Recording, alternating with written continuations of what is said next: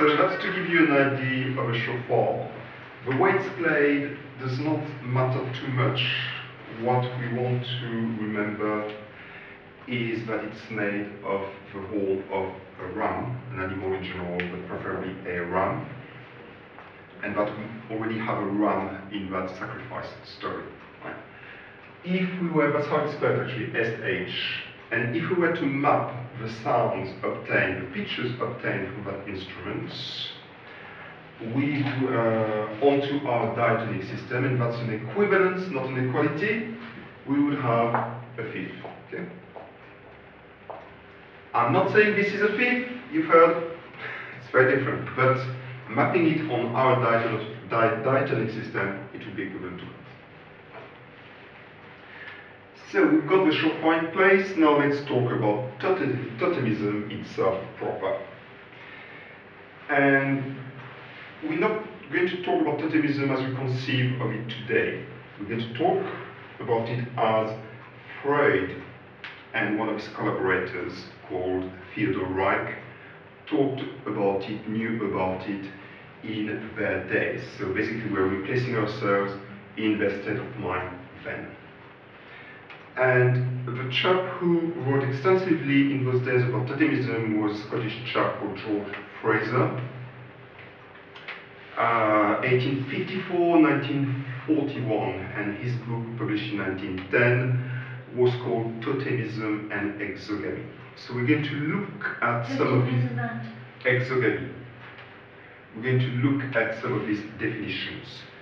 Dimitri, please pick number 1.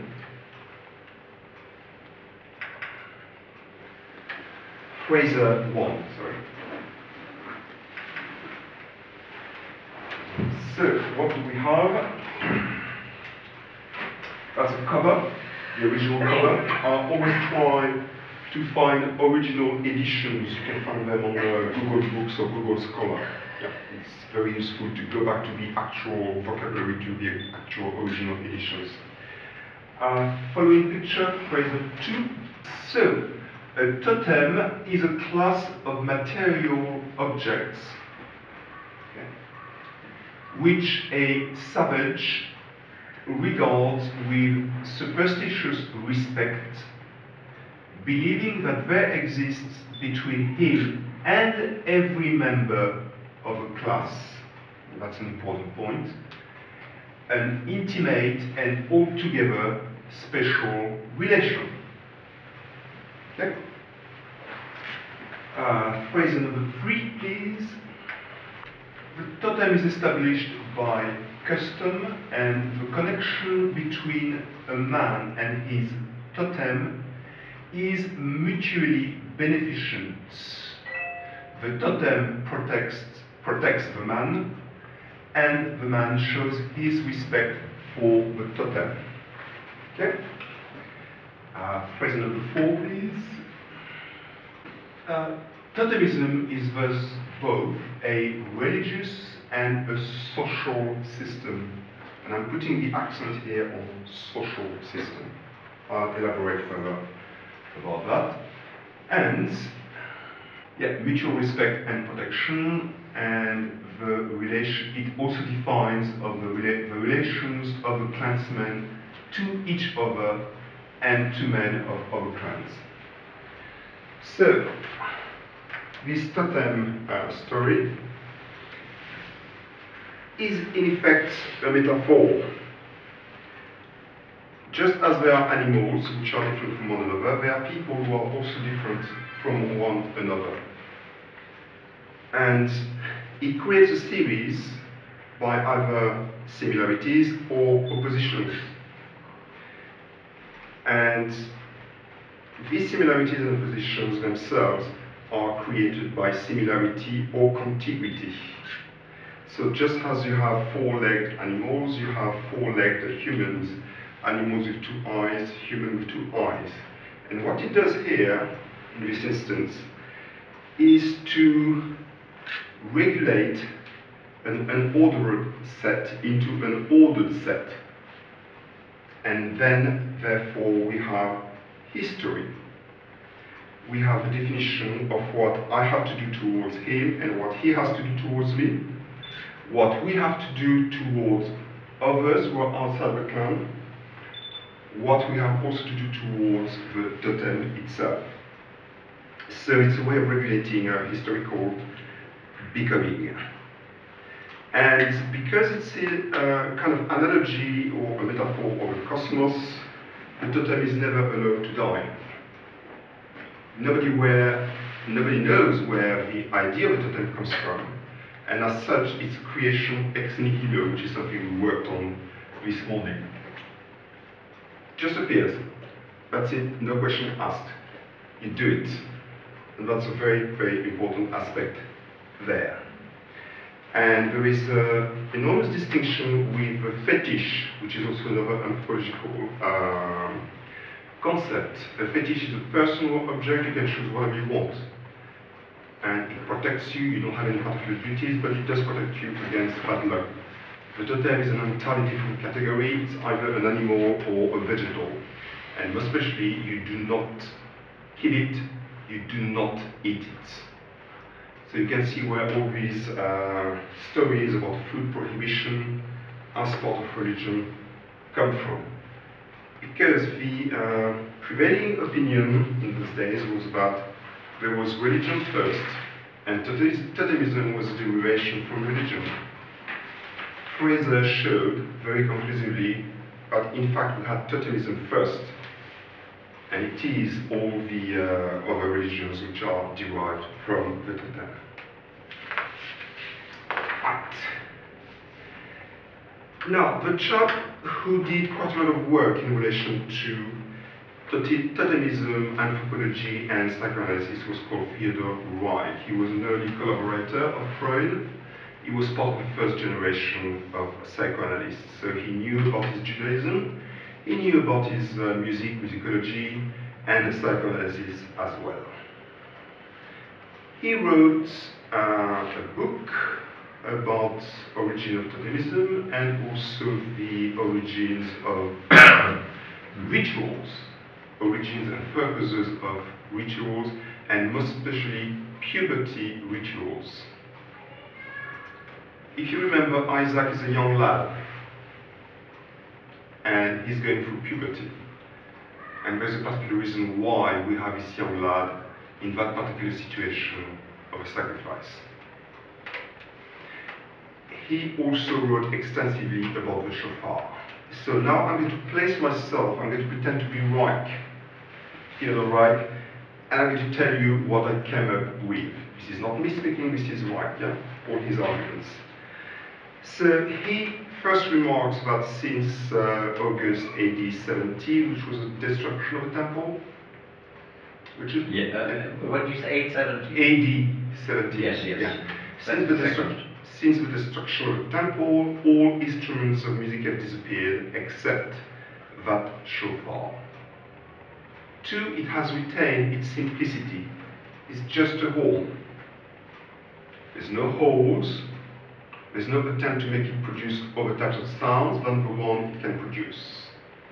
And of course, it only produces one sound. It's not a trumpet. Okay? The shofar is always curved, it's always an animal's horn, and it can be used to awaken the memory of a golden calf, the episode of the golden calf. And by the way, the expression golden calf is a mistranslation. It should be translated as a young bull. Again, we have an animal with horn. And that's the important point here. So, in Hebrew, we have 2 words for horn.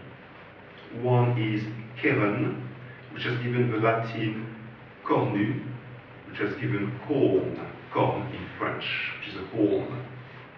Which comes from the Acadian corn. Yeah. And it also has given us the word jobel. Jobel has given us the Latin for joy, which is joia, and which you also find in the English word jubilee. And we have in the Quran as jubal. And jubal. And the name of the instrument is therefore very close to the name of its inventor. And that's very important because, again, we have a horn.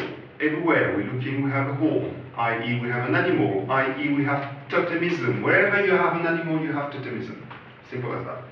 Think of drums we go to war with. Skin of an animal. Okay? Now, the shofar sound itself has several associations, and that's still Reich speaking, by the way. It can be a signal of danger. It can be a sound to terrify the enemy. Jericho trumpets, for instance.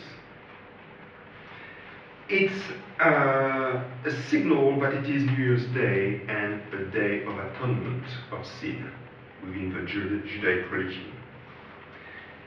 It signals Judgment Day.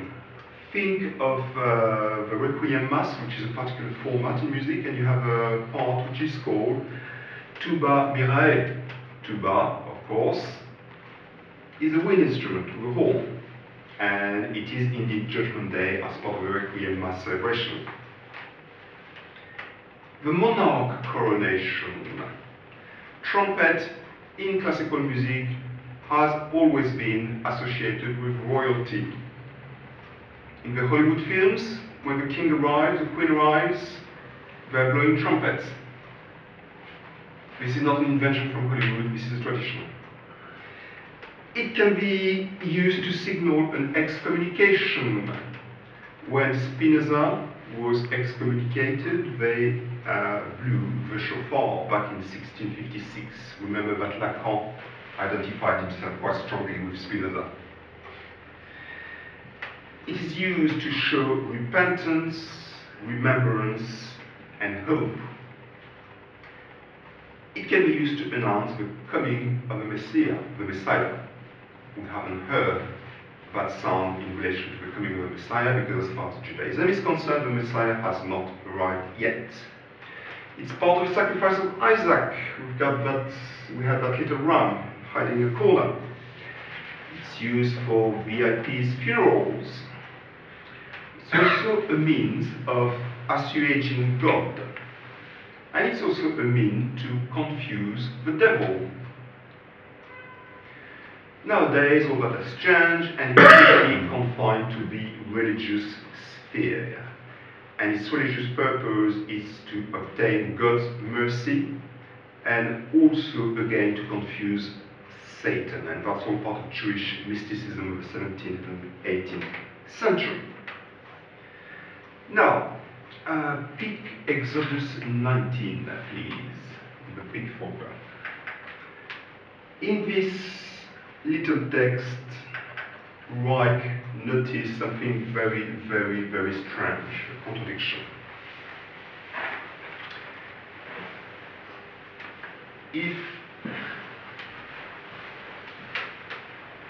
Could you read out the passages in yellow, please?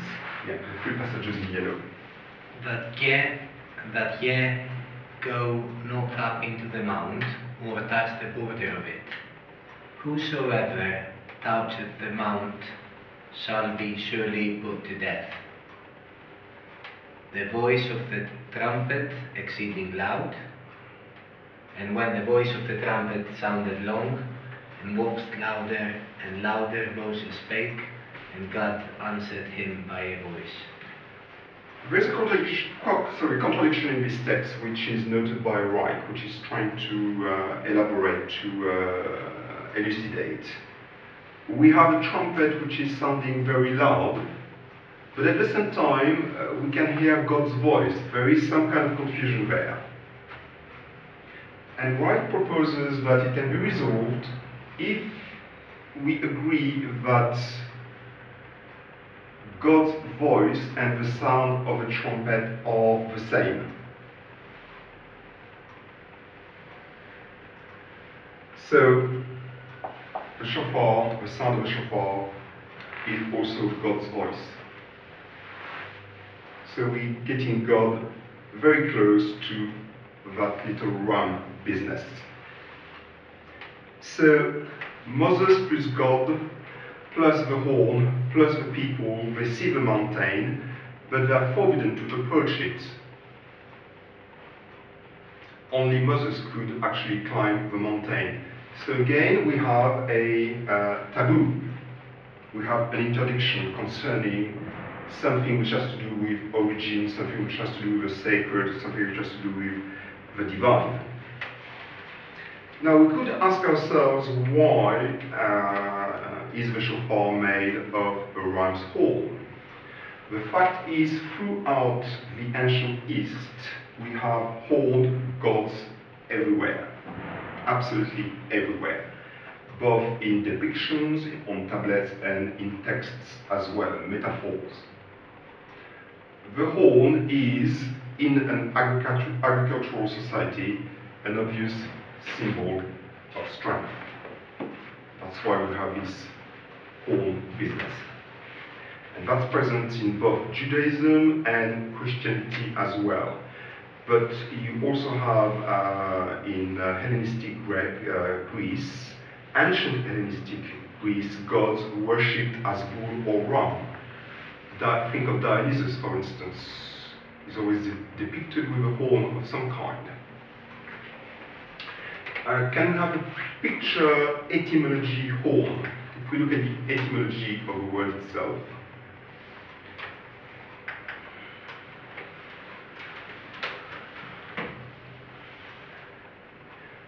So, emblem of power, courage, strength, might. Bacchus as a giver of courage, always represented with horns. Yeah. Also, something which was pointed out to me by Julia Evans was that in order to get those horns out of an animal's head, you have yourself to be strong. So again, strength, potency are involved in this horn business. Therefore, it is not surprising that we have the ram as a totem, and it draws its special holiness as an expiatory sacrifice for guilt. This is why also we have in earlier demon cult, which were quite widely spread in the ancient East, as the devil. That's why the devil has got horns as well. Again, this is Reich talking, not me. You have priests wearing horns, wearing animal skin, wearing animal masks as part of their ceremonies. That's not by accident. Here we have an identification with the deity, because the deity is an animal, a ram. You're going to try to look like, to pretend that you are the divinity itself. So think where this business of hats come from. The business of crowns. Why do monarchs wear crowns? It's a metaphor for the horn. So we have an identification with an animal, as well as the sound it makes. And you can imitate those sounds with your hands, blowing inside your hands, for instance, or with particular instruments and tools. Right, so this is no more right, this is me again, back. So far, any questions, any comments? We have a ram, we have horns, we have sacrifice, we have divinity, we have monarchs. Well, Yes. I think that isn't it right in the interpretation of dreams, Freud often finds that there's a correlation between animals and genitals. And another thought that occurs to me is that the ram's horn, of course, is curved. And being curved, you could say that it is not just phallic, but ethi-phallic, very, very phallic. If it's very, very phallic, it not only asserts sexuality, it also declares an unconscious fear of castration. You wouldn't insist on it unless you were afraid of being castrated. And the ability of a totem to hold together a whole group seems like an association with the superego, which Freud felt was built on the ashes of the Oedipus complex. In other words, one introjected one's parents as an object as soon as the Oedipus complex was dissolved.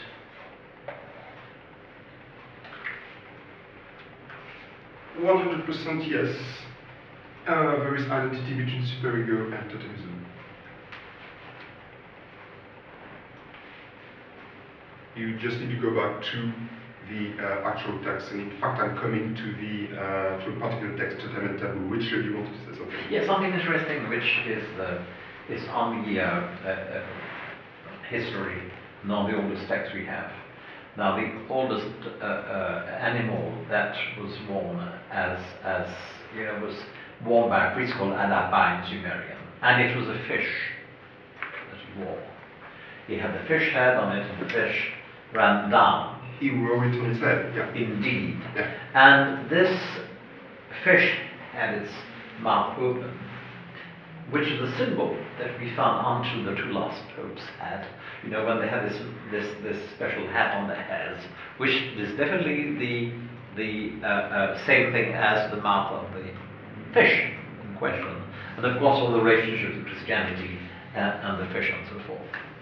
And it's a bit later in the text that we find really the horn appearing. The first guy was Adapa, he was the fish. And they said in these ancient texts, we're speaking about 3200 BC there, that the old knowledge came from the sea. Just a remark on Bessel. Intersection between archaeomusicology, anthropology, psychoanalysis, musicology. Okay? Yes, so superego, totemism, of course, it brings us to the 1913 text by Freud, Totem and Taboo. Who's read Totem and Taboo? Okay. Totem and Taboo. Sorry? Just about. Oh, that's good, that's just as good, just as well. Totem and Taboo is the story of the so-called primitive father of a primitive horde, which I'm sure you've heard. Yeah? And its concept Freud took from Darwin. Many thousands of years ago, mythical time, we had this father who was very strong, all-powerful, and he ruled his tribe with an iron fist. And most especially, he kept for himself all the women. So the sons had sorrow. They got fed up with this, and they killed him. And not only they killed him, they ate him. Eat, this is my body. Drink, this is my blood. Okay?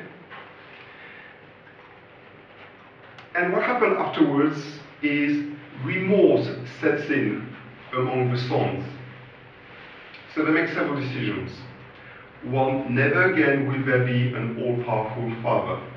Two, we will share everything and we will share the woman. Three, in order for this situation not to arise again, we're going to go on the road in other villages, meeting up with other tribes and taking their women. 4 or 5, to make sure again it does not happen again, we're going to celebrate regularly this crime. And the celebration will take the form of a communal meal, so that we will remember what we did and will never do it again.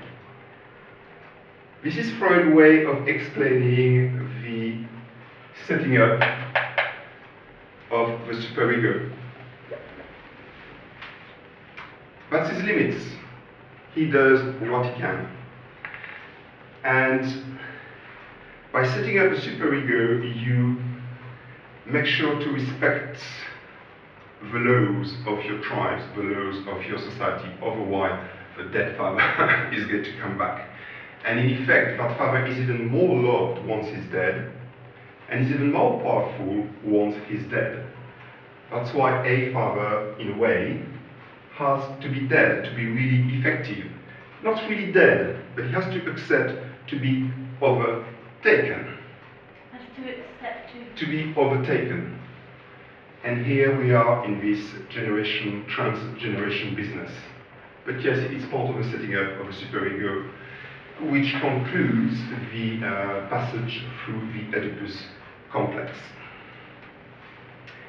So remorse brings obedience, and it brings love, it brings respect. And by reenacting through a communal meal this whole business, not only do we share and dilute the guilt, we also make sure it does not happen again. And this is what happens when the shofar is being blown.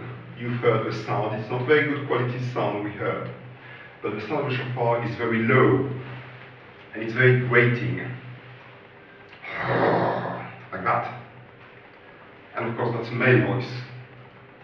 And that daddy, that's a reminder that daddy is there watching you, just like a superego. Okay? Awakening of guilty conscience, awakening of subsequent remorse. And therefore the shofar sound, as pointed out by Wright in this business of conversation in Azai, is the cry, the sound of God, and as such it is the cry of a father when he was being murdered, because it didn't go quietly. And that's why you've got a kind of sonic proximity to a bull, for instance, being killed.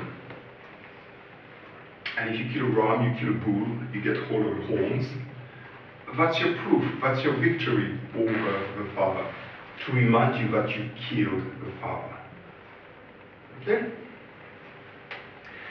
So, by imitating this role, as in ceremonies, for instance ritual ceremonies, you invoke the presence of God, which is what happens in Babylonian music, on the lyre. When you strike a particular string, you evoke the presence of a God associated with that string. In Baroque classical music, Bach, for instance, the idea of choirs inside the church is to bring the presence of a divinity into the church itself so that you can feel its presence. The shofar indeed has some kind of sexual connotations that's reflected in vocabulary, pointed out in the interpretation of dreams, and is confirmed in the psychoanalytical clinic. No problem there. This is where we have now, we can draw a kind of relationship between music and totemism. Wright contends that music was invented, and again, all the proviso I've outlined about this word music, that it was invented to cover the cries of a father being murdered. Therefore, whenever you are playing music, it is a reminder of that murdering scene, but it is also a reminder of this superego business. It's to remind you that you are inside limits, and those limits are guaranteed by the effect of this dead father. Relationship between music, sound, and eroticism.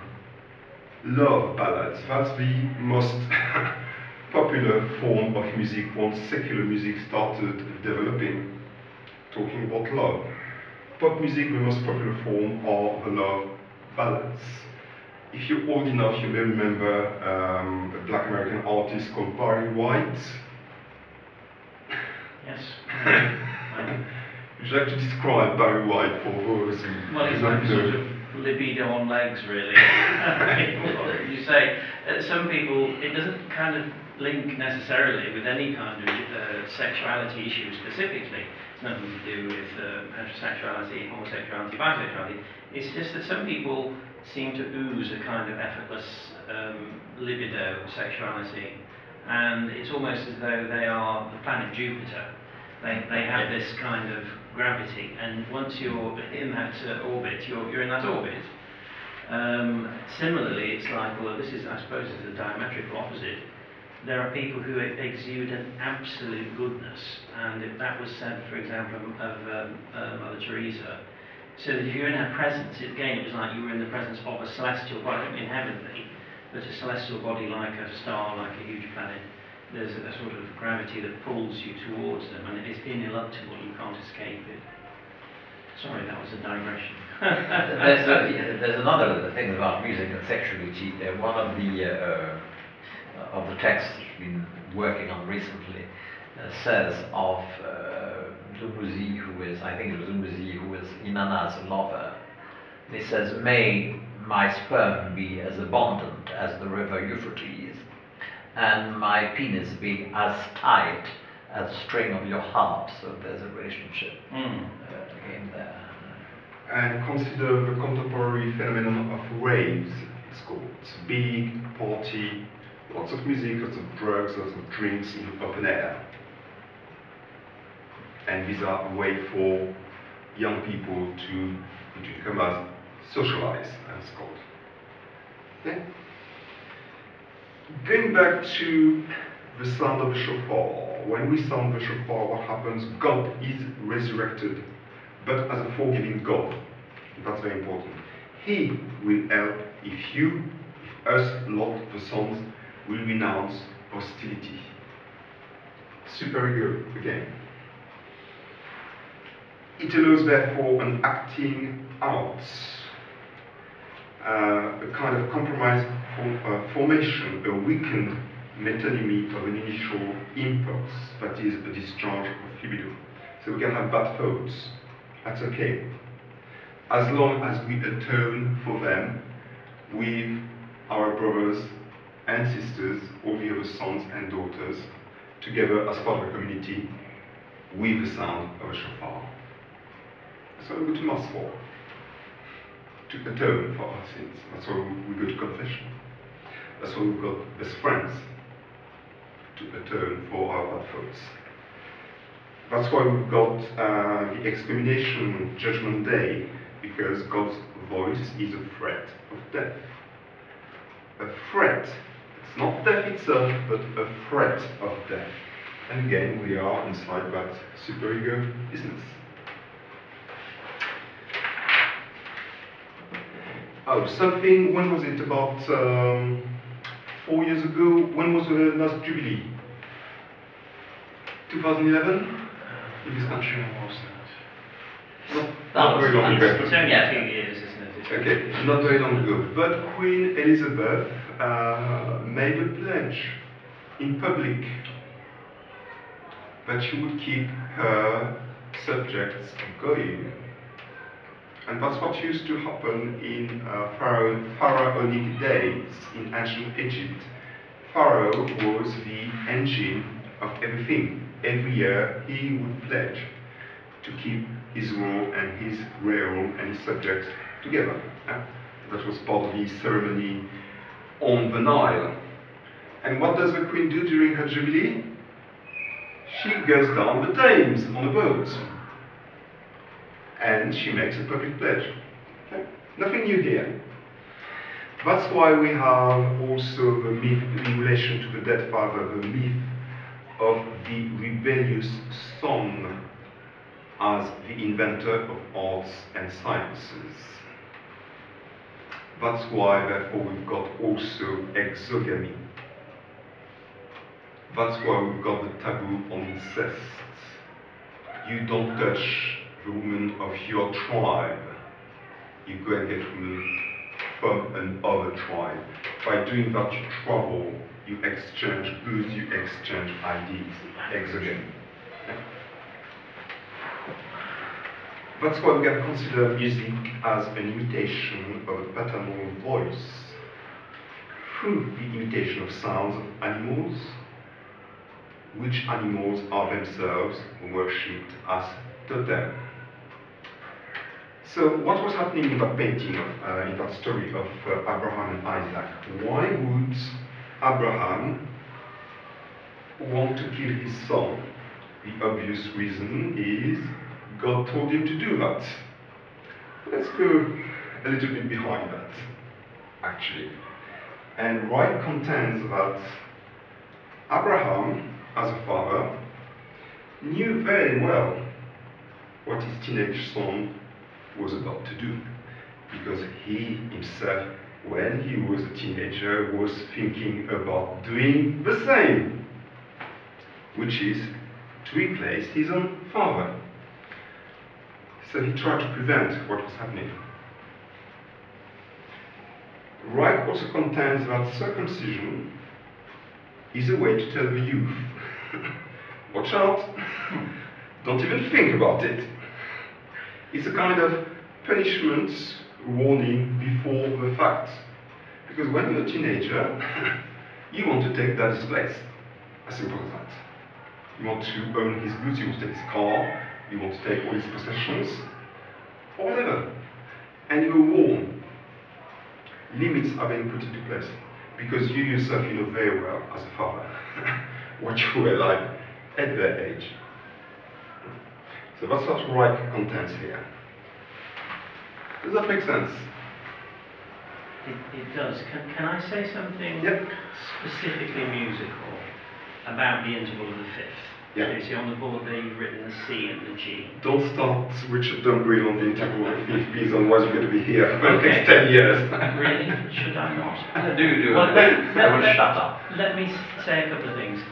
If you sound a note on the piano, or a note on a violin, or on any instrument really, the note you hear is not the only note that is happening. There is a set of subliminal pitches happening. The first pitch that is other than the note that you are hearing is an octave higher than that note. So it's the same denominational note. If the note you're hearing is a C, the strongest whole major triad, and then that is circumvented into a minor triad. That is that immensely powerful moment that we know from the film 2001: Space Odyssey. Well, this is funny in theory. In practice, it's not the case. Because the instruments tuned in are equal temperament. If you take Richard Strauss and the others, Yes. have instruments which give pitches which are in formal disagreements with the natural harmonics of the fundamental sound. But the harmonic series can be easily demonstrated on a piano. I know, Yeah, I know yeah, that it's not. yeah. I know it is. Yes, it's an altered form of temperament. Yes, that's but certainly true. But those intervals, though, an octave, a fifth, Yes. an out of tune third. So if we had an instrument that Yes. represented it properly, then the interval would come up. Sorry, it's not like it is. It's an octave, a fifth, the next octave along, a major third, a minor third, an out of tune minor third. We are Yes, going but we into go- purely Yes, musical sorry, yeah. domain Something here. about the subliminal I thought I C. told you. Yeah. What do you mean by that? I could demonstrate it on that piano. It's in a tune. very weak Yes. sound, which is in It's the a weak background. sound. So I mean it actually exists. Yes, It does exist, Yes. It's not But exactly. here we are going into a purely musical Yes, domain. it is. So I don't want to do that. but- let's come back to our It's much more intersections. Yeah. Thank you very much. Where was I? So, religion, can we say, or totemism, allows for one, a separation from the totem, two, an alienation through exogamy. You have to forget about the separation, and that's exactly the field we have been here in Seminar 7, exploring the concept of das Ding. Alienation, separation. Those of you who are lacanians will find more elaboration by both Miller and Laurent about these two concepts. Huh? So you have an original content, that content is repressed without force, but it does keep its original quantum of libido. That's why you've got to atone for it. You find another representation, you do a displacement. So, from father we go to totem, from dead father we go to totem, we go to religion, we go to music, we go to art, science, tragedy. And remember that Freud considered that the Oedipus complex is actually the nucleus for the birth of tragedy and the arts. But it's got to be in place first. In Christianity, we have the crucifixion, so the father this time kills the son, and all it is a reversal of the son killing the father, which is a very usual thing you find in psychoanalysis. And that son is reborn through death, but he's reborn with the father, and he ends up sitting at his right, so he shares in the power. So in effect, the son has realized his wish, but in a displaced way. He does not replace God, does not replace the father, but he shares with the power of the father. And this is again what this superego business, or Oedipus complex, is about. In mourning rituals, you have lamentations, howlings. In fact, they are compulsive, obligatory, otherwise you're accused of not caring. And what's that for? It's to cover up the triumph of having overcome the father.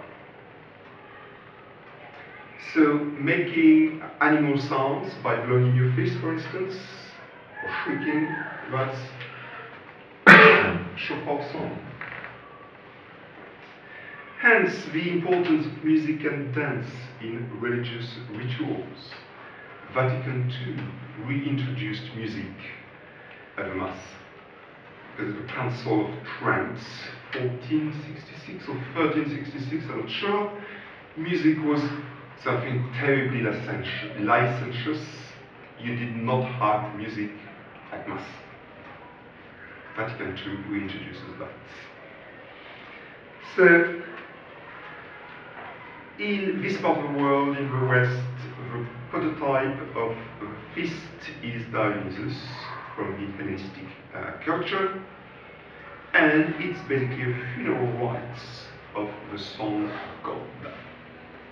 And dance can be considered, therefore, and again, that's still right talking, dance can be considered as the expression of a triumph of having killed the father. Think of young children's reaction when they get what they really like. You give them sweet, they ask for a sweet, and they get a sweet, or you announce them, we're going to play this now. A lot of joy, a lot of dancing around, moving around. Okay? Right, so this is the end of Reich. What do you think? Dance as an expression of triumph over the father. So dance. Dance, for instance. Right. This whole business of overcoming the father, of killing the father, of taking his place. Is this what we still have in our contemporary societies? One would imagine there's an awful lot of kind of primal urges that are there in primitive man are simply sublimated in our modern culture. A lot of mass culture, I think, must be. What's the clean current way of killing the father? It's very clean, very humane. Democratic elections. Right? It's a good way. So, let's try to elaborate a little bit further, because that story of killing the father, of the father of the primitive hordes, keeping of the woman for himself, it's a little bit of a tall story. But that's all we could come up with in those days. So let's try to come up with something ourselves out there. Sorry, Joe. It's all from a very adult perspective. Father, mother, you have to know. How old was Hans, little Hans? He was 5. Exactly. Yeah, but I mean, what about exactly. pre-5? You pre-Oedipus at 3. Yeah, and one knows that babies recognise music. Do they? Yeah, when they. Apparently babies can hear sounds in the womb. Yes, and then they can But sounds associate certain tunes with mum. What did I explain about this word When you music? said it only came into existence, okay, yeah, in When the 12th when we use the word music, we refer to a very specific system which is organized, very structured, very hierarchical. Yeah. A baby cannot recognize that yet. They can recognise tunes.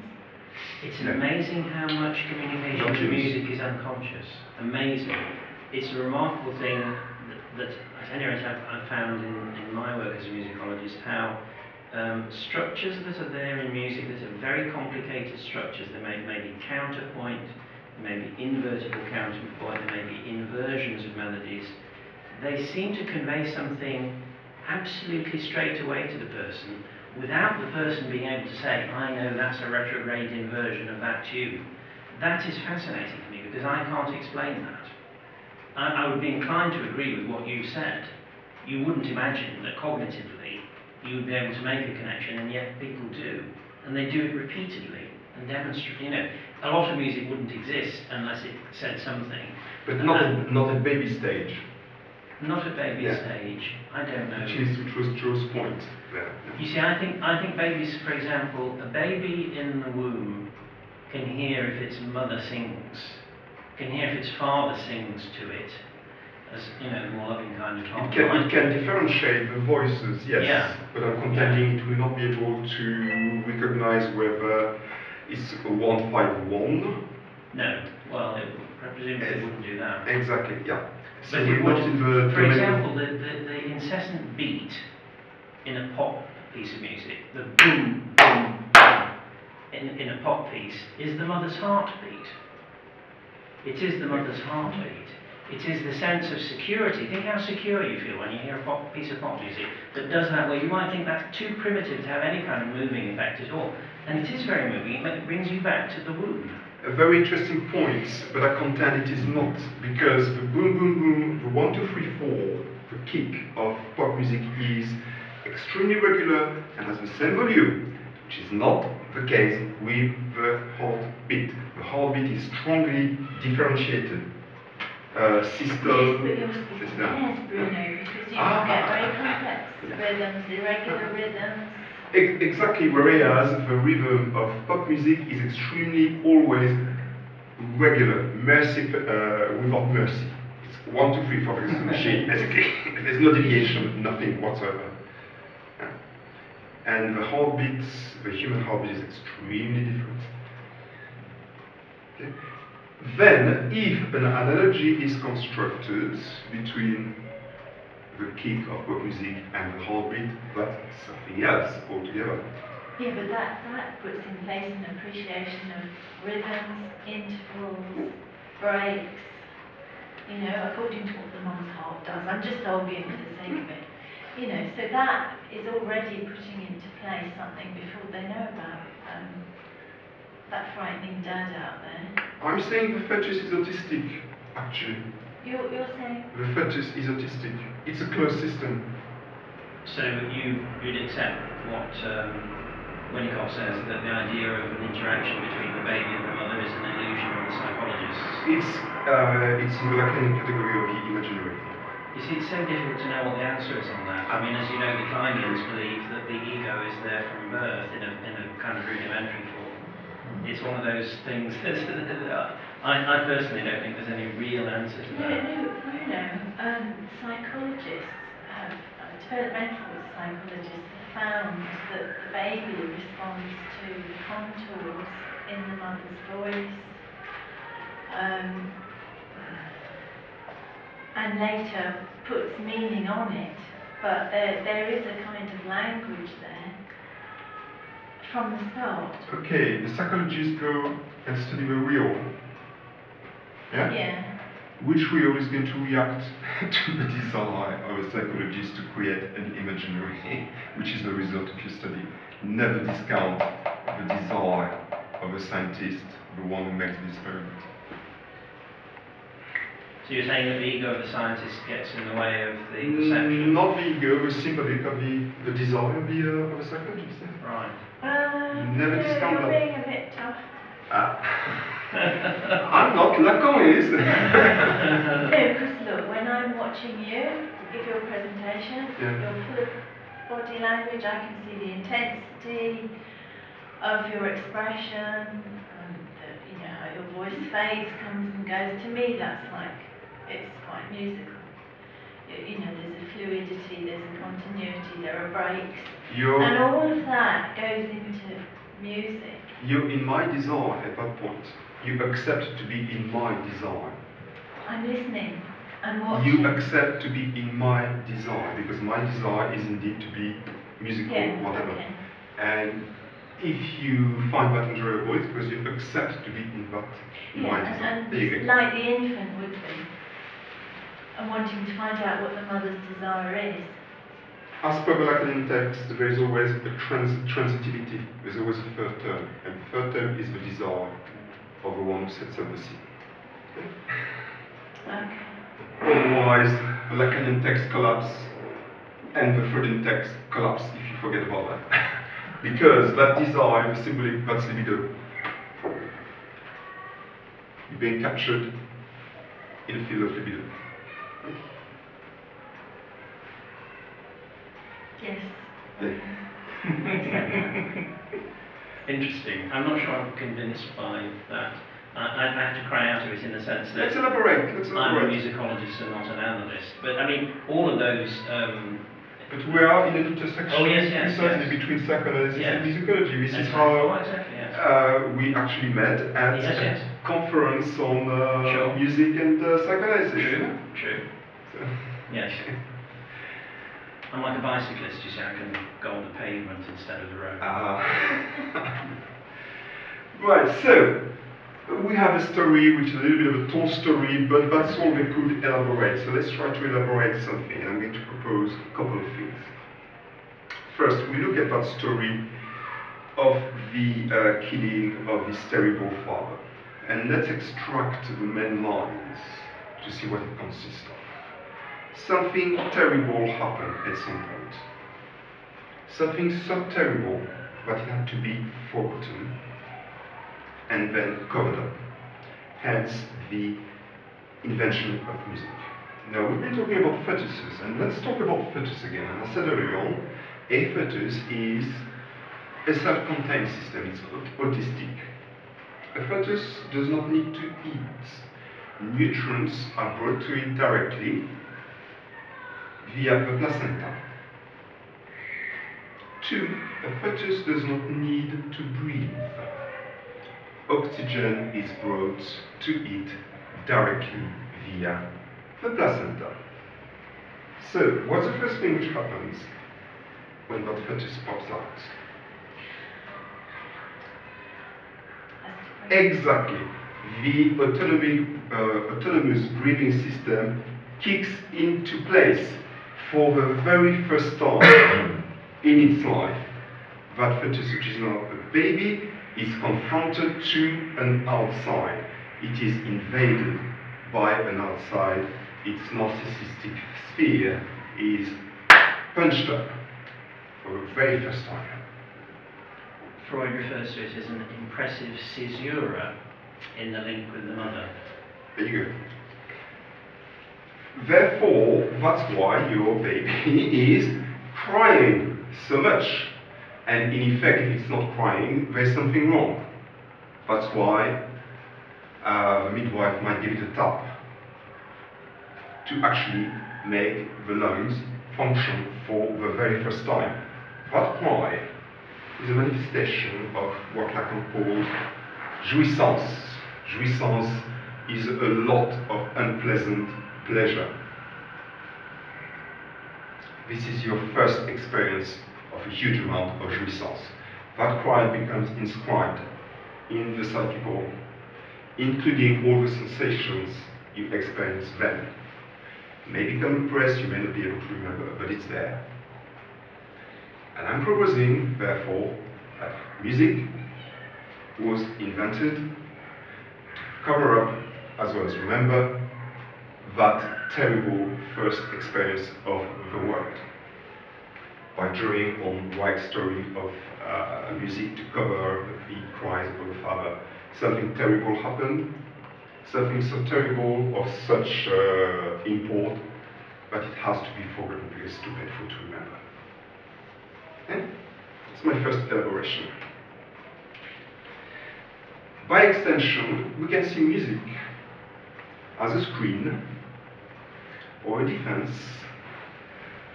Before that has to come silence. Or Where does the fetus come from? What do you mean, where does it come from? Where does the fetus come from? There are so many ways of answering that. It's quite a heavy question. Therefore, a second interpretation, elaboration, is music as a screen or a defense against what I call the real without love. Jouissance is the real, by the way.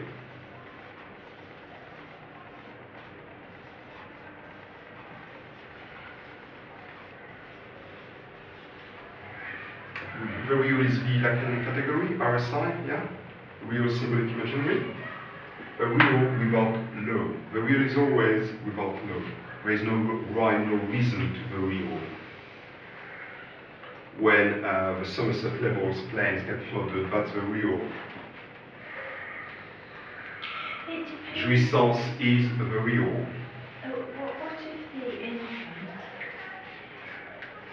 is crying out to something outside it? It doesn't know that there's anything outside it. Because it could be a communication. Not yet. We're talking about that very first moment of that very first intake of breath. We're in an entirely different situation. Before we were in a sphere, and from the moment of birth we are in a torus because there is a hole in that sphere.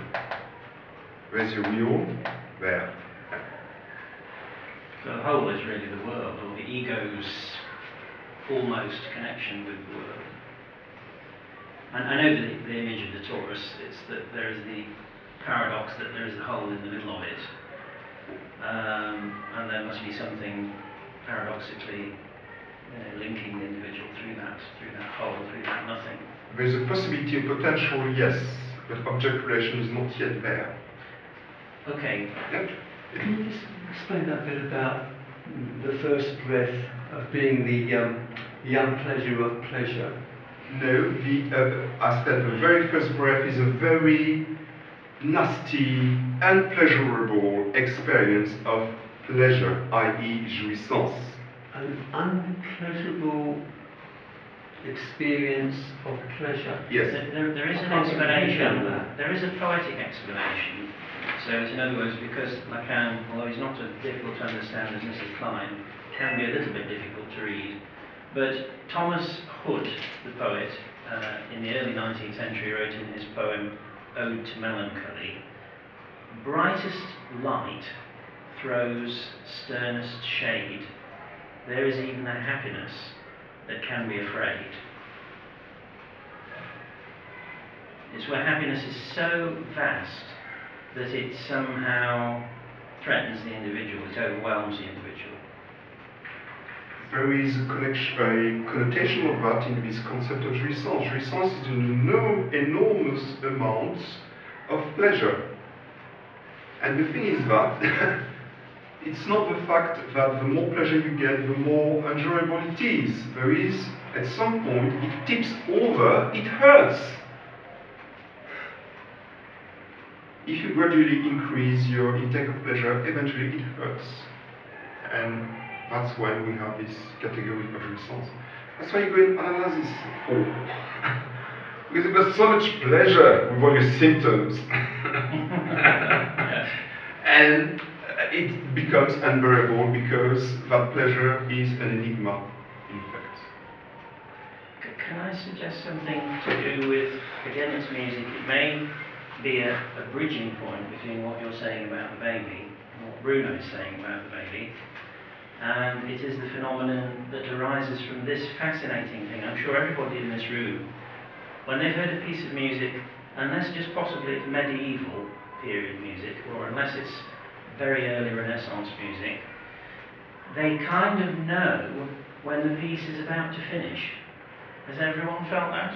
Not medieval, unless you've heard medieval before. That's what I meant. Yeah. I was Not excluding, medieval, yeah. I was Okay. excluding, Yeah, okay. I was excluding Yeah. medieval. Yeah. Medieval is not yet organised enough Yes, to do that. it's sort of, there's a search for wholeness, completeness, or anticipating the I would completeness. disagree that the Hurrian hymns dating from 1400 BC induce a final, there's no doubt. So it's a concept which is far more ancient. Do you know that that's coming though? As a listener, can you perceive it? Oh yes, indeed. As a trained listener, yeah. Then I think one has to say it's a trained listener. Yeah. But I think No. I mean, I've had it.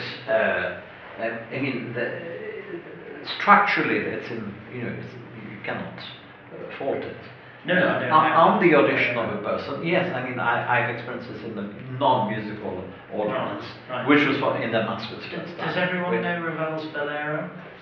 Well, yes, it is the worst piece he ever wrote. Okay, you could argue. That's not even. The aesthetics of it, I'm not worried by. It takes a tune and a rhythm, and it repeats and repeats and repeats and repeats, as the poor fetus inside the mother repeatedly hears the mother's internal body sounds, because it does have an ear. It can hear them. It hears heartbeats and feel them, and it can hear heartbeats even if they're irregular or not regular. Ravel's Bolero is like a piece that goes on mother's body sounds, mother's body sounds, mother's body sounds, mother's body sounds. Wham! At the end of the piece, the tune is presented for about, half a minute? In a different key. Well, you remember that moment at the end? It goes wham into a different key. The very first time you hear it. Not for much less than half a minute, it's a diminished seventh. Yes. There's a diminished seventh there, is there? It's a diminished seventh chord. The entire piece is a melody. Suddenly you have a diminished seventh chord, and that's it. And then you're back to the tonic. Okay, we're back into musicology again. Yeah, that's right. Okay. And what happens said, even if it's a diminished seventh, and by the way, there are antecedents for that in Baroque period music, because a diminished seventh on the sharpened fourth step in a minor scale is a very frequent characteristic of high Baroque music as a valedictory gesture. So if a valedictory gesture is something entirely new, it could be jouissance, as Lacan would call it, or it could be what Hood meant by this brightness, this is so great that it casts a terrifying dark. I can't go there with you. There is a form in what we nowadays call music. Let's start from Bach. Let's start with Bach. There is a form. That form is 151, as outlined by Schenker. That's a consequence, a logical consequence of the way counterpoint is organized. Okay? Now, 151. The tonic chord, the dominant chord, and the tonic chord. It's the sort of basic framework of music. It was much elaborated after then, and one could say that Schenker did oversimplify. I don't necessarily disagree. I think 151 is certainly the basis. But here is what happens, yeah? This is historical. This is something we've seen this morning. This is historical. 151, you have a repeat of 1 there. But it's not the same one as this one because you've changed by then. Yes, of course. The psychical system is in an entirely different state when it receives this. That's right. And what happens when you hear this? J'ai plus de place. What happens is exactly the same as what happens with the graph of desire. You have an enunciation. Sorry, the opposite direction. You have an enunciation. Once the enunciation is finished, retroactively, meaning is created. That's for speech. You need to hear the last word. Yes. To know what I mean, and that's retroactive. This is what it also happens in music, in Western music. Once you've got your second one, you can then say retroactively, it was a piece of music. I think you can say it before then. You can say it before then. But I agree that the 151 is like subject in a sentence, grammatically, verb, and object. So the verb, well, there is a saying, you know, the architect, whose name escapes me at the moment, was an architect, very famous one in the 60s, who said, God is a verb. If God is a verb, it's because he takes the subject through to the object. God is a DJ, name of a very well-known rave track from the early 2000s. That's that what they say? God is a DJ. Right. Dimitri, this morning you said music is a language. Music is language. Let's go into that. I'm saying yes and no. Yes, it's a language in the general sense, meaning of language, but it does not have a signifier. And that's a big difference with ordinary normal language. It has no signifier. Music has no signifier. Yeah. No, music, if you want to consider music as a language, you can, but you've got to remember it does not have a signifier. No, I can't go along with that. Go on. I think musical expression can conjure up all kinds of... Afterwards, in itself, it does not Okay. have a So then signifier. that retroactivity Exactly. also applies to art making. Exactly. You know, you have one gesture there, Exactly. you place it next to another one, the 5, and then the 2 will go on to another 1, which won't be the same. And that's why art is so pleasurable, because you are not obliged to make sense. You are freed from the tyranny of having to make Would you sense. say it's a writing? It's more of a writing, and I think music is more like a writing. Sure. And that artistic activity gives you access to deeper psychical source. Freud. Daydreaming, writer and daydreaming. When you don't have to make sense. Yeah. Just do whatever. There's a tremendous link between primary processing Exactly. and music. You're closer, Very strong. any artistic activity, you're much closer to the primary processes. And I would even say that there's a strong link between the dream work and day's residues and how a composer composes a piece of music. Here we have to touch on the fact that Freud said in the interpretation of dreams that with psychotic symbolism, psychotic imagery, there probably is a meaning if only we could find it. Which is, I think, an intriguing Well, thought. then that depends on your use of the symbolic, doesn't it? You know, it might mean something to the psychotic person that's Yes. completely different from how you might see it. Might do, which I think is In the why... same way as if you're talking about a piece of artwork, Yeah, rather than making it, yeah. you possibly come up with something different. Yes, It'd be exactly, great to get yeah. the same thing into the symbol, Sure, wouldn't it? sure. But half of it you would leave out, and the same Yeah. with music, isn't it? There is no difference. Which is, you know, you experience it rather than think about it. Structurally, we can agree there is no difference between the artistic process and the dream process. No It's whatsoever. very close. It is very close. I I'm absolutely saying agree. it's the same. Okay. Not close, All I'm saying right. it's the same. Something about any kind of absolute makes... I think any absolute is only a nodal point. If I can put it in Freudian terms. So nodal points disintegrate. They look like absolutes. I wouldn't quite... I almost entirely agree with you. That's why in music improvisation is possible. Yes, yes, yes. And I adore improvising on the piano. And you're dipping into Yes. diachrony. Diachrony is what I Yeah. mean. Two This layers of time. area where there are... Diachrony is the Yes. horizontal aspect of It's- linguistics, yeah. c'est sûr. Hi- Diachrony Oh, is so synchrony. sûr. historic Right. experience that Right. isn't organised in a linear fashion. Yeah. So you're dipping into that, you know, it's not even a collage, it's just these random connections that are different for Different people. each one of us. Yes, And yes. then we try and pull it out into a shared language, Yes, yes. into speech. Very quickly, last foray into musicology, because not everyone here is a musicologist. Last foray, if you take your 3-2-1 descent from Schenker, that's your diachrony. Yeah? And all the notes in between, that's your diachrony. And the 3 itself is a synchrony, the 2 is a synchrony, and 1 is a synchrony. You're doing this too fast, do it again. It's a very specialized musicology aspect. It's a way to look at a piece of music as a consequence of the way Western music works. Every piece will finish with those degrees. Tam, tam, tom. 3 Blind Mice. Three blind mice. The tune of 3 Blind Mice Schenker argued, is spread over the whole structural panoply of a piece of music. I'm not sure I believe that. Have you done Schenkerian analysis? No, tried? No. You So tried? maybe I'm ignorant, but every time I've encountered that, something makes me bristle. What's the interval Bristle. between? There are degrees, okay? And this is spread throughout a piece of music. We And can't then you've got all turn the notes in between.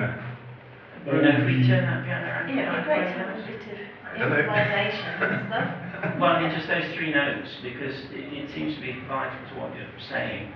Again, we don't want to go too much into We don't. musical Well, it's- things. then We we leave go it for through- later. Right. But anyway, this is the diachronic aspect of music. All the notes Interesting, in because between. this translates into colour and, you know, It might. Maybe we should do something, devote an afternoon after Saturday morning to this particular aspect. Sometime. Yeah? Okay. Lowness, the real without low. Another example. Law. Whatever. La loi. La loi. La loi, oui. La loi. Another example is when you're on your own, there's silence. What you do, your first reaction is going to be to put some music on or the radio on to have something else, to have some sound. Yeah? Silence can be music. Debussy said that. That's an aesthetics, that's imaginary. We are in the domain of the imaginary. You're contradicting Debussy though. I'm concerned with what happens when we're confronted with the real. Okay. Yes, you can construct. You can't. You construct an imaginary such as there is music in silence, exactly. But Yeah. that's there. Yeah. Initially, we are confronted to that. What's our reaction? We construct an aesthetics, or we put the radio on, we put some sound, or we put some music on. Right. Yeah. Because from silence, something could come up, something not so good. At the end of Tchaikovsky's Sixth Symphony, the audience dare not applaud. They have been confronted with a musical journey that confronts something so deep and so frightening in each of us that we communally feel a great psychodynamic resistance, and we dare not even make a sound. Finishes very, very, very, very, very quietly, goes gradually quieter. There's The same as something- in Mahler, Fifth Symphony, the Death in Venice. That's how it finishes as well. Because the instruction on the score is morendo. You're dying, as if dying. That's how you're instructed to play your strings. It is dying away. There are a number of specific musical processes. Again, I won't go into it because it would be too technical. But too technical musically. Something at the end of that symphony touches on something deeply frightening and visceral, and it doesn't shy away from it. And that phenomenon of not wanting to applaud is a fascinating thing, because I suppose really the Pathetique Symphony is jouissance. The third movement is jouissance, and then the horror that lies beneath the jouissance is the finale. What did you explore this morning? What did you explore this morning during our Seminar 7 reading? The barrier in front of desire. Because desire is too horrible to contemplate. We have to dress it up with aesthetics. That's Lacan, Seminar 7, the ethics of psychoanalysis. The envelope, exactly. The signifier, exactly. Yeah. Because under the skin, what have you got? The corpse. Yes. Okay. Example of the real without low, PDF please, which is called Music Covers Lowness Real, in the PDF folder. Most people got stuck in a plane because the plane got stuck on the tarmac. Hours and hours and hours, and it was hot. No information. People got their little iPods, phones out, and they started playing music. That's another example there. So that's why you've got the importance of the voice in pop music. the voice there acting as object A. Because with object A you can cover the real and stick some knowledge, some explanation, which is always imaginary, of course, on the real. And I've got a second elaboration about the origin of music. Do you know the concept, Freudian concept of a devouring mother? It's in Moses and Monotheism, and it's just a little sentence at the end of the paragraph, and Freud doesn't explain anything at all, just puts it there. Where do we pop out from? From mummy's womb. All of us, no exception. But popping out, having popped out of the womb, we have then to actually detach ourselves, gain our own freedom from our mother, i.e. from her field of jouissance. It can be very difficult for mothers, also for fathers sometimes, to let go of their children as they grow up. There's always a tendency to be all-encompassing and always protecting. So, what you have to do is to create a difference between yourself and the mother itself. And the acting agent normally in that operation is what Lacan called initially the name of the father and then later on the names of the father. I.e. this name of the father business acts as a cut. The father or whomever the figure is will tell the mother, leave your child alone, let him sort this out. And he will also tell the child, don't go back into the womb. It'd be so marvelous if we could go back into the womb, we wouldn't have to work, we wouldn't have to get up in the morning, we'd have no problems, nothing, everything would be cared for. No, we need that exogamy business in order to create society. So, in a way, music can be used for that as well, to cover that detachment, to replace that detachment. It's a kind of a compensation. And what happens then, it's a way also to phallicize or produce imaginary activities, imaginary in the Lacanian sense, yeah? Activities, to create more symbolic. We create a dialectics between jouissance, overdrive, and the symbolic, and that itself allows the creation of new semiotic forms which go into the symbolic.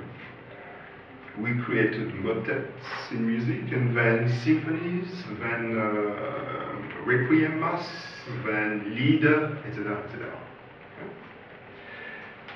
And it attaches the tribe to what's permissible in any particular society. That is an easily identifiable social code. For instance, you set up incest as being forbidden. You never have the expression incest, the word incest on its own. You always have a taboo or a forbidding of incest. But read on a psychic level, this is about emerging into consciousness, isn't it? It's not remaining. You could put it like that. That's what Freud's way of. It sounds terrible Yeah. when you say incest, but this is what they mean. It's merger. Freud used the concept category of incest. That was the biggest impediment for him to a civilization. Let's try to elaborate on that, actually. We spent the last few months in Semester 7 studying this thing called das Ding, the thing. Getting stuck, what we saw is that getting stuck to das Ding is also anti-civilization.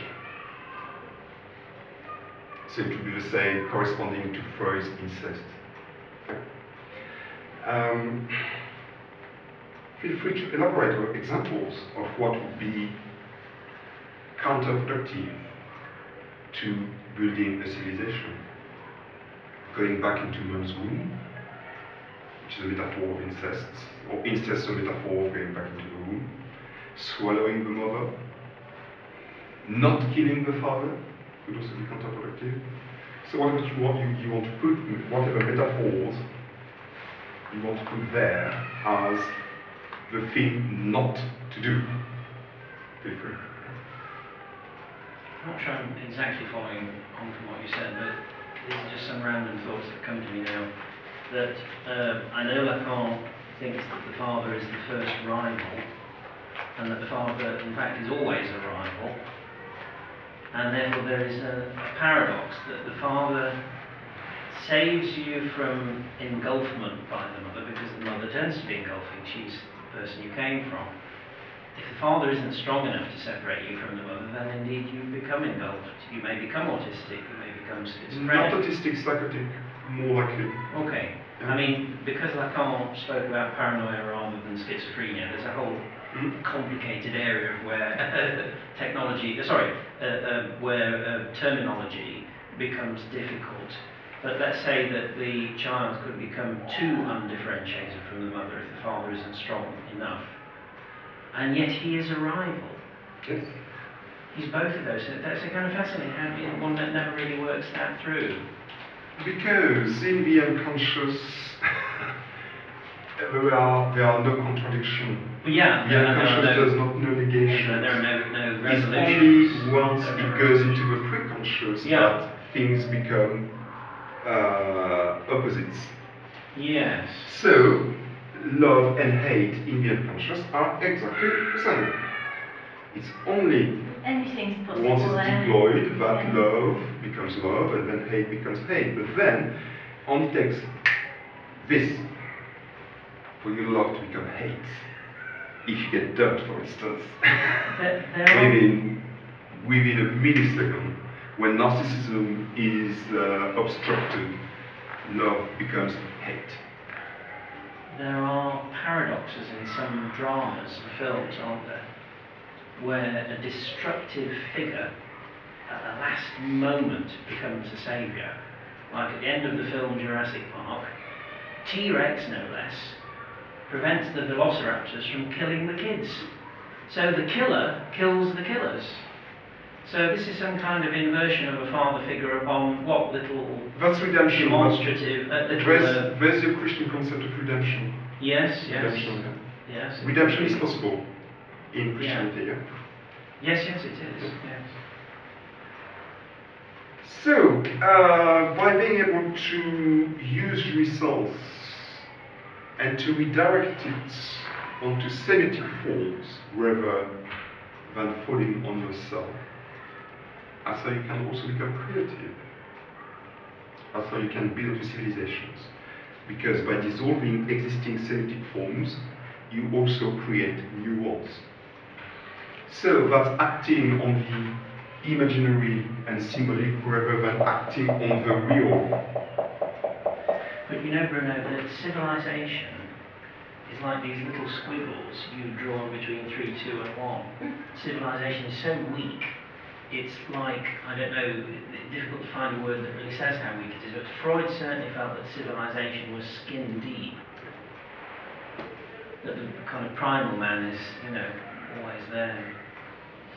Yes, but there is acting in the real, isn't there? Because there's the performing, there's the making, there's... No, that's not acting in the real, that's in the imaginary and the symbolic. No, it's not. It's the body When experience. when you're acting in the real, you're paying with your body.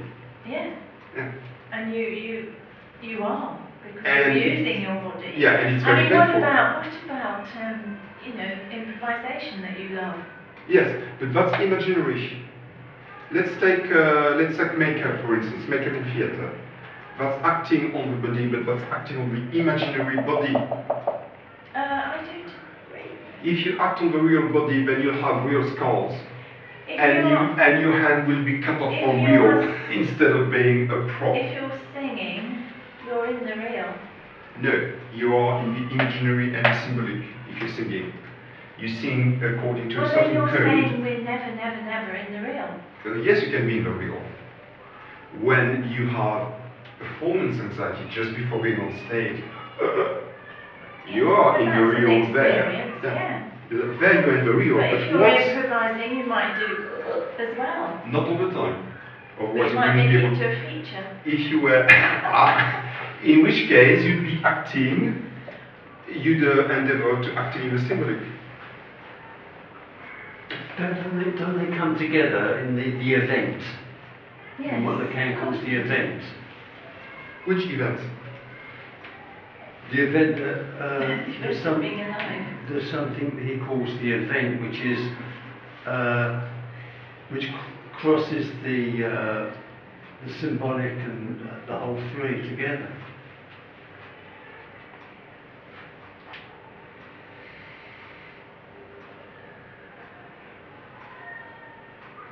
Because those two were together. They all go with those together. two, They all go together. with those two, you go fishing in there. Let's Sorry? say. With those two together, you go fishing in there, in the real. But they're always together, really, aren't they? They're You always. could consider they are together, They're not providing separate. providing you have a fourth term which keeps them all three together. You need a fourth term to keep them Bruno, together. what about what's being recorded by your body in terms of neuroscience, plasticity? If it's recorded as an inscription, if it's an inscription Yeah. as a signifier with some libido, no problem. That is real. Yeah. You, It's you're imaginary. saying that's what neuroscience is not. It's The not signifier real. is imaginary. The signifier, yes. Yeah. I'm talking about what's, the But traces, what's The traces being exactly recorded in what your body. what That's Freud called the memory traces is what Lacan calls the signifier, and that's imaginary because it's there no, with a but quantum what of if your libido. body is doing the recording? Yeah. It's not imaginary. It is. If it's turned into a signifier, it is imaginary. Bruno, how could it be? So if the signifier is imaginary, Yeah. why have you got it as a separate category? I don't. These are three circles with the names there. Yeah, but you've But got there are three orders. three Yeah. separate things. Yeah. One imaginary, one real, Yeah. one. There are three orders. Yeah. Three orders or categories, yes. Mhm. They can be kept together providing there's a fourth term which links them together. But the signifier, is that different from the imaginary or not? The signifier, the character of a signifier is that it is imaginary. It belongs to the imaginary order. What you say, what you think about yourself, about the world or whatever, this is a fiction. It's imaginary. It's That's got the meaning, is that the Meaning, signifier yes. is imaginary, Yeah. but the signifier is not imaginary. It is. Hallucinations, as I said this morning, is weird. When you're having hallucinations, you're in the real. Can I just interject at that point and say that I've read somewhere that Lacan considers the transference to be a phenomenon that alters both people. So actually you never find the meaning. Not really. You find bits of it, don't you? You never find the whole thing. So we needn't argue about it. It's there, That's what yeah, I'm saying. it's there. A union B, each mathematics does not consider that it transforms the element, but I consider that it does transform the element. Yeah. So when we are interacting from our different disciplines, those Yeah. disciplines get modified. There is a Yes. reaction. Yes. Yeah. Okay, if I may finish, and then we can really argue about the imaginary and the real. The drive is the big problem because the drive is always there. Yeah. And remember, the dev drive is always silent, and the dev drive is always hovering. So, what do you do with it? You repeat it. You Repeat it. You have actions that embody it because they are repetitive, they come to the same dead end every time. Or that's the dev drive itself. That's the behavior of the dev drive, which is something we saw this morning as well. You deflect it. Yes, you catch it and you deflect it onto semiotic constructions, i.e. on the imaginary, rather than let it act on the real. Except you can't deflect it 100%, there's always a remainder which falls back onto you. That's why there is nothing else but a symptom. And music is a way to deal, possibly, with a symptom. And the death drive can be libidinized, and libido can form a lot of drives in music. It can form relationships between keys. It can form the need to go from key number 1 to key 5 to key number 1, or by the way, from key number 1 to key number 3, or flattened to key number 3, or whatever alternative you want in the middle. When Beethoven goes to the flattened 6th step of the scale in that wonderful march passage in the finale of the Ninth Symphony, you could say that's libido. What about, there's something called the something eight? There's The a middle sort of eight. middle eight. The middle eight. The transition. The middle eight is the section of 8 bars in the middle of a pop song that's different in character and style to the opening tune and the tune you go back to. It doesn't need to be 8 bars either, does It it? doesn't need to be, but it often is. This is what you can do with music and the father. This is Arab Spring in Egypt. What they're doing is they're drawing from compose keys, because thank you. They're doing something with traditional Egyptian music, which Richard is going to explain in a moment, which is called Sha'abi. C-H-A-A-B-I. Sha'abi. What is Sha'abi? Well, it's normally a Southern Iraq dance with very different footsteps. The music's not that important in it. It's really choreography which is more important. Okay, and what they're doing is they call it electro Sha'abi. They're using Sha'abi music. They've got computers and they remix live with DJs. They do all kinds of modifications. And they use that as a gathering moment and place of both sexes. We're talking here about Muslim Egypt. Both sexes to discuss politics, ideas, how to get rid of that tyrant, of that father. Because us, the young generations, the current generations, we want something else. We are not interested in having the same person for 40 years. We want change. We have a different way, we have a different attitude. And we use music for that.